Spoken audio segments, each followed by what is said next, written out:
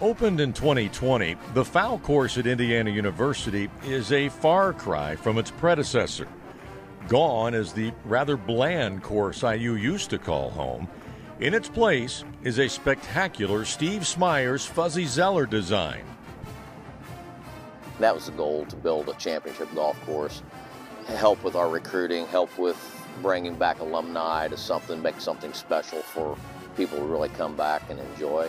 Oh, the Pfau course is special, all right. It's a true championship course that can play anywhere between 4,500 and 7,900 yards.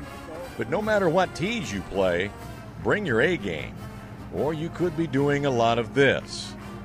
There are penalties to pay if you miss the fairway.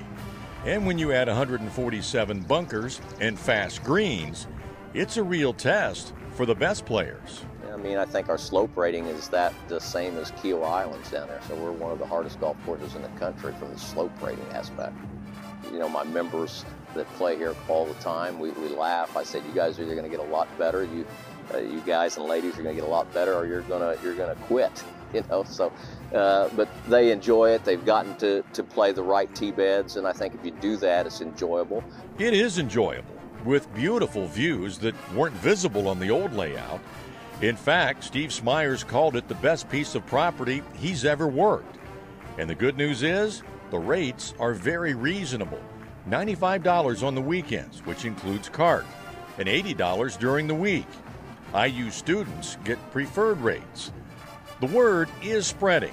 The Pfau course is a difficult golf course. It's not for everybody, but more and more people are accepting the challenge. Yeah, beautiful. Challenging. Pick your tees wisely. That is absolutely worth playing. You should play it if you're anywhere near this place. It's a good, priced right, good service, good time. It's a beautiful golf course. I think if anyone comes down, they'll enjoy it. You got to bring your game with you. It's very challenging, but I think everybody that walks away comes away and says, what a beautiful golf course. Very challenging, but I believe we're going to come back. In Bloomington, I'm Brian Hammonds for Indiana Golf.